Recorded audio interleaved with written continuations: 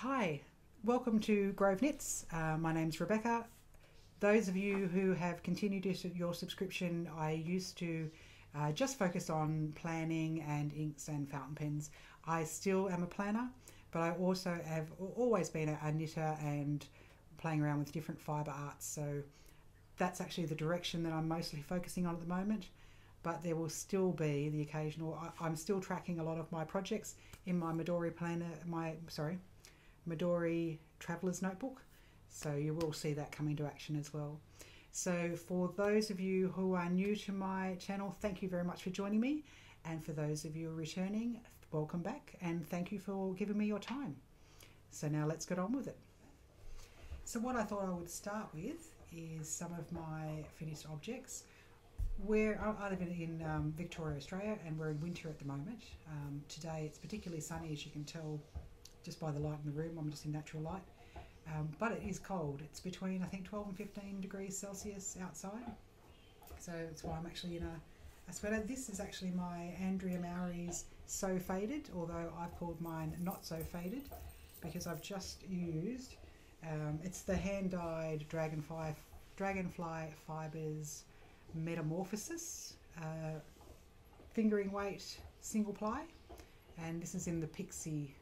Yeah, it is the Pixie colourway. So this was actually really nice to knit with. It is actually pilling. I've got to actually get my gleaner out and glean it. It's pilling a bit more than I was hoping that it would, but that just shows that a sweater is well loved, I suppose, and that I'm wearing it a lot. Okay. So now to look at some of the beanies that I've actually been knitting. At the moment, I'm mostly knitting on beanies. I've always got socks with me in my handbag, so I'll have a look at some of the socks. Right this moment, I don't have a sweater on the needles, but I'm hoping to actually cast one on today, hopefully. My daughter wants a sweater, and she and her husband are moving to the other side of Australia in the next month, over to WA. So I want to actually get her some so that she can take them with her. And I've also... I'll find it, it's around here somewhere. I've been knitting some dog coats. She happens to have a little miniature dachshund, so I'm knitting some dog coats for Cheddar, which is the dog. But beanies. Alright, so I've just been knitting my own basic beanie. It's just a vanilla beanie pattern, and just making some modifications to it. So I tend to knit either a 2-inch brim beanie with the intention of just wearing it straight, or I knit a 4-inch beanie, which I've actually got a 4-inch beanie on the needles at the moment. So that's actually at 4 inches now, so I'm about to change out to the next size up needles and do the hat and then the crown.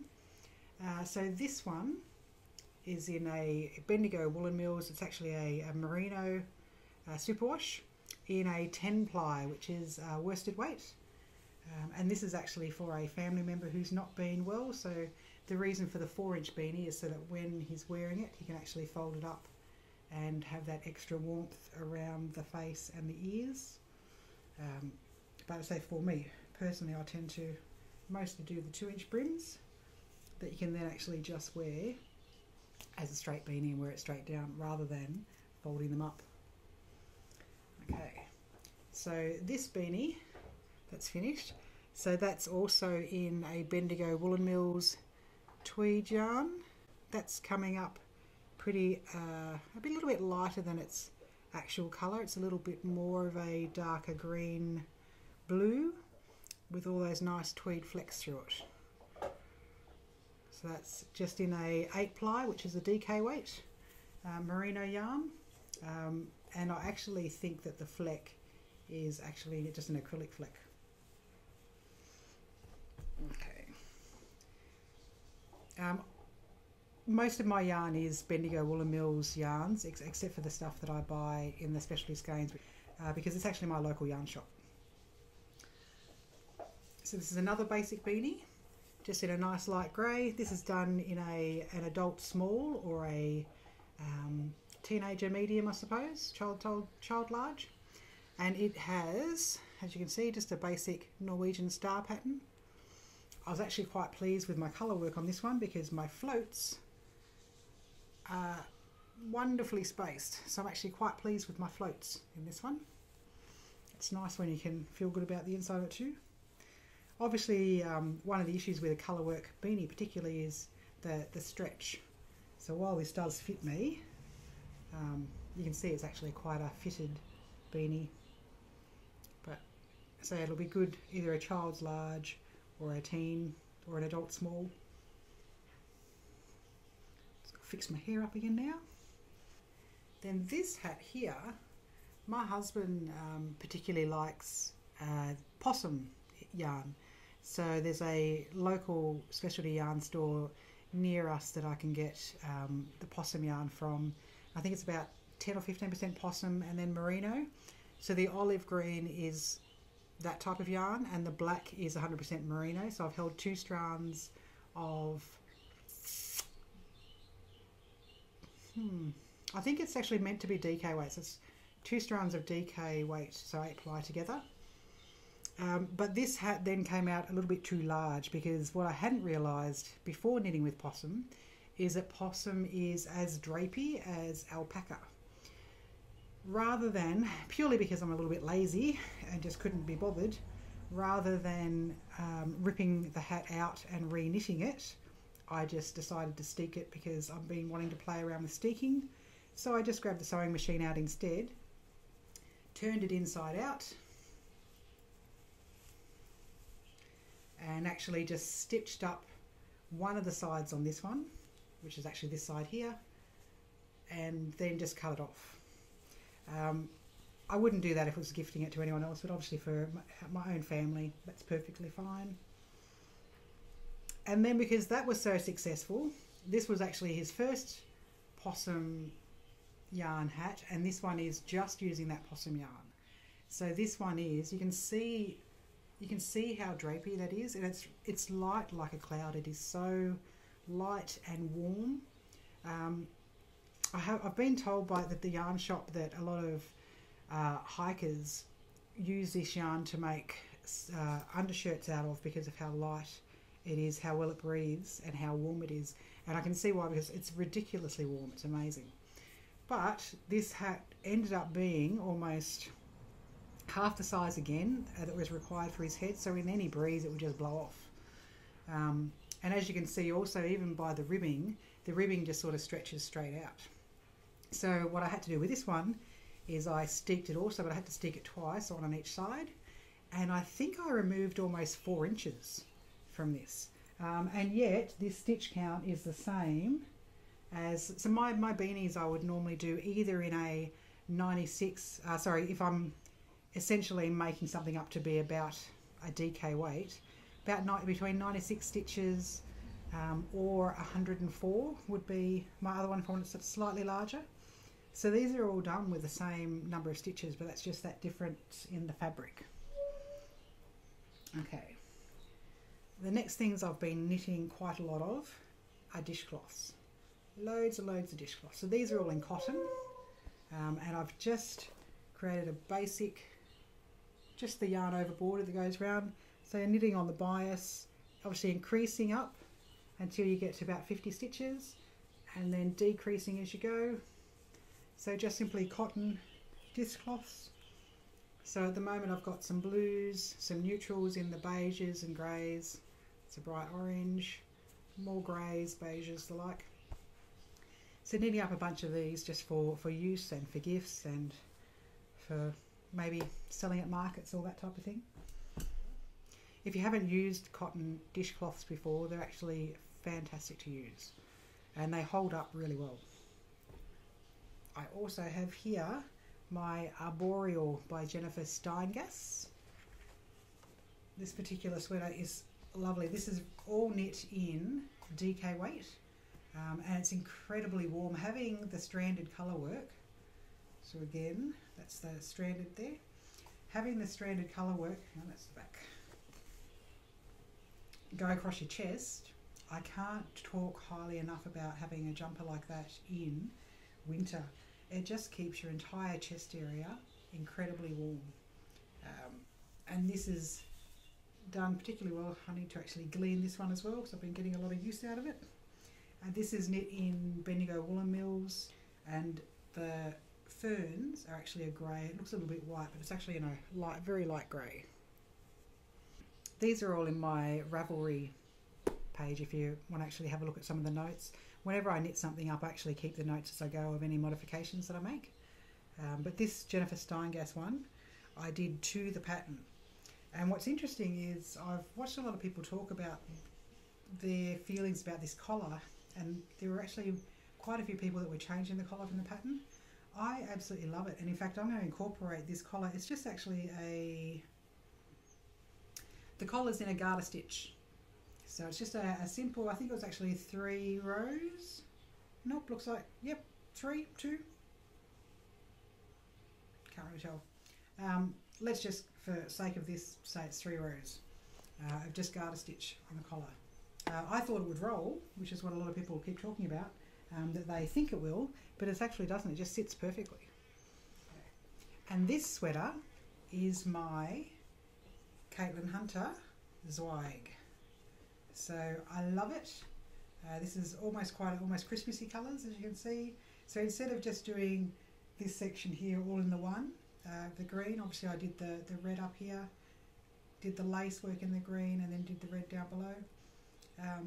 This really gets a lot of wear. I made a mistake. It's the beauty of hand knitting. It's not actually making mistakes, is it? It's actually now it's a feature. I made the sleeves too short. But again, I'm not really one for, unless it's for someone else, ripping stuff back. I'll just modify as I go and just live with it. So the sleeves were too short, so I actually made much longer ribbed cuffs than I would have expected. But they've actually come out really well. And what I like about that is, when I'm wearing them, if I need that shorter space, I actually just fold them back, and they then end up being a bit of like a 3/4 sleeve instead. So my mistake turned into a feature, and I just had to repeat it. With this particular Zweig pattern, I am getting, there's a lot of people talking about on the back, because of the short row shaping, getting a little bit of a like a poofy bump thing pop up here. I do get that, but it doesn't really bother me that much. I just sort of stretch it out and it disappears, but it does pop up there sometimes. So just to show you something I've got cast on the needles at the moment, this is my travelling sock. I've always got a sock in my handbag, just for that mindless knitting. Now this is actually just in a Beanie-a-thon Mills yarn as well. And these are actually a pair, these are 72 stitches on 2.5 needles, sorry 2.5mm I should say.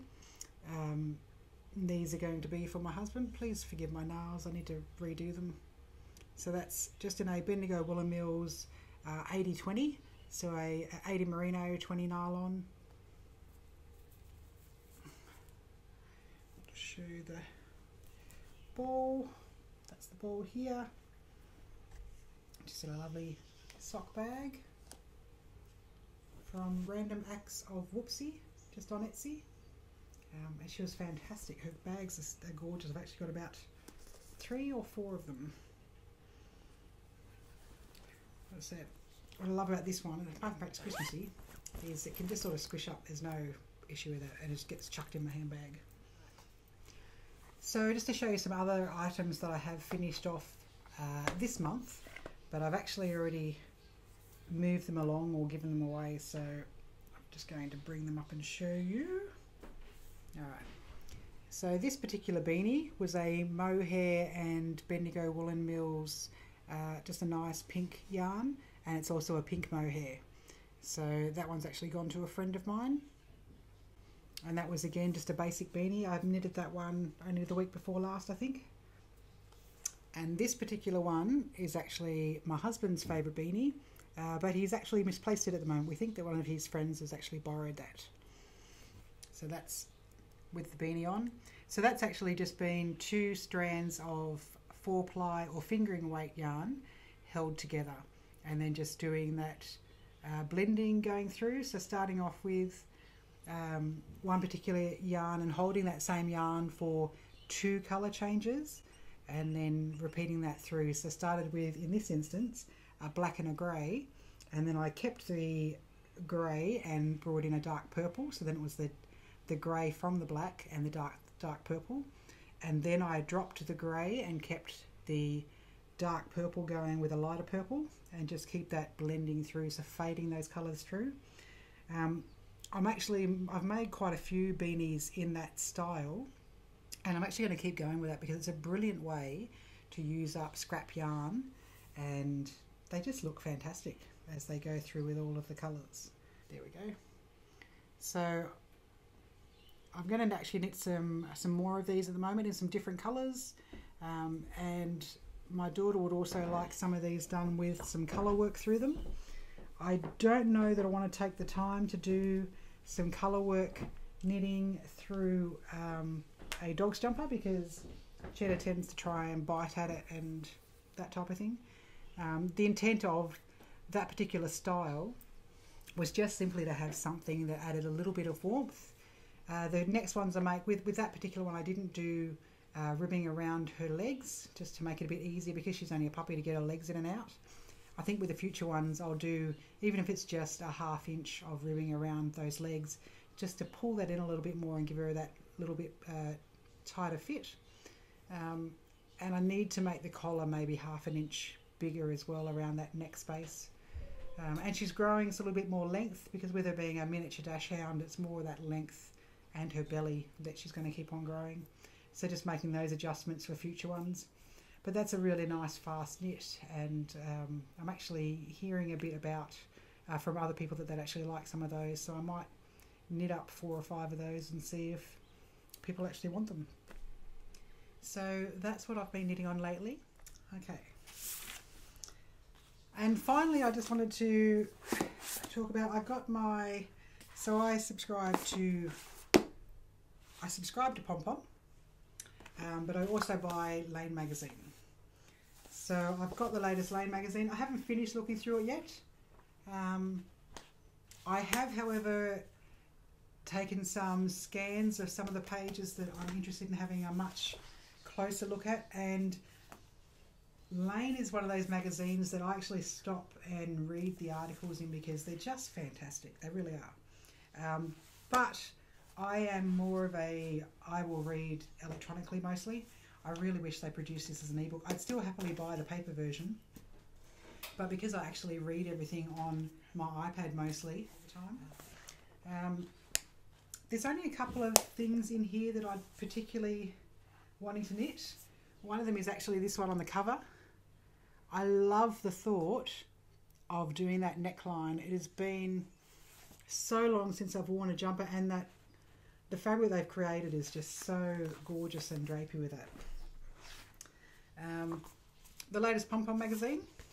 There's a couple of tops in here that I wouldn't mind actually having a look at for my daughter. For my daughter, I need to use some inclusive sizing, and I actually think that this particular cardie would look great on her. Oops, I'm just dropping stuff there. So I've actually got that marked, so I can have a look at those as they come through. The issue with this is I've obviously, as we've all got on Ravelry, my queue, I think at the moment is sitting at something like 50 or 60 items, and I need to go through these. I need to go through these and actually add some of these to my queue. But at some stage, I need to actually start knitting my queue or culling my queue back down, because it's getting too big. I've even already bought the yarn for it. I really want to knit this. But there's just so much that I need to get on the needles that I'm just not having the time to knit. And then on things, there wasn't anything I wanted to knit in this one. It's not, they're all stunning designs. I've got to admit, the entire book I really love from an artistic standpoint, and I think that all of the garments in this are incredibly artistic. But for me, it was more like, I love watching a fashion show and I love watching the catwalk. I find it really inspiring, and I'm blown away by the work and creations that the designers can actually come up with. But I don't necessarily want to wear all those garments. That's how I felt about this issue. Love the work.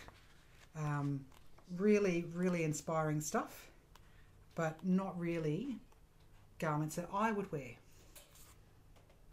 But I said, still love it. This version of Lane, however, I think 80% of it I actually really want to knit up, and hence my issue with my queue, because there's just too much that I want to do.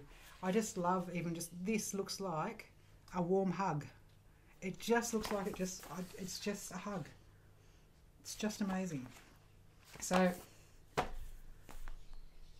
I need to try and have a couple, this is not going to happen by the way, but I need to have some time without getting these magazines, because I need to actually knit up and get on top of some of the stuff.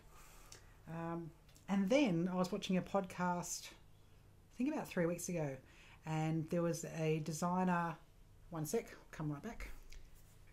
So there's another magazine that I've bought recently is an ebook, and it's called Little Man Knits. So it's young boy wear, so essentially from I think toddler through to preteen, so probably knit up to about a 10 to a 12 boys jumper. Girls can wear them too, obviously, it's just that modification, by Alex Capshaw Taylor. I watched a podcast that she was on and had to, before the end of that podcast, buy that particular ebook. It's got 22 grandpa inspired designs for the little man in your life, I think it is.